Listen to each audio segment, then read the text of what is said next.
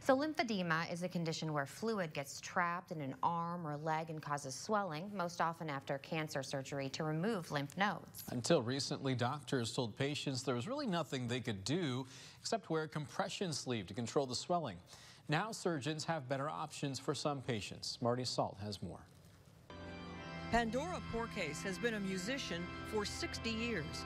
I could make a pipe organ sound awesome. But 35 years ago, Porcase was diagnosed with cancer in her left breast, and it had spread. I had 33 nodes that were positive.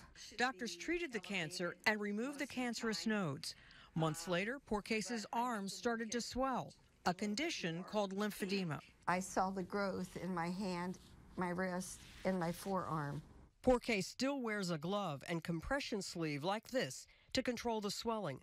But in 2014, doctors diagnosed her with cancer in her right breast. This time, when swelling started again, plastic surgeon Dr. Roman Skaraki had a plan. We actually transplanted lymph nodes from one part of her body into two different areas of her upper extremity. Dr. Skaraki also performed a lymphovenous bypass.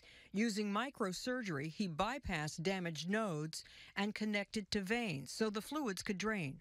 The doctor also used liposuction to clear the arm of deposits. We remove the fat that's underneath the skin with our cannulas. Porcase's arm isn't perfect, but she has good control over her hands and fingers. It's wonderful to see her be able to do the things that she loves to do. I just love it. I love the sound of it.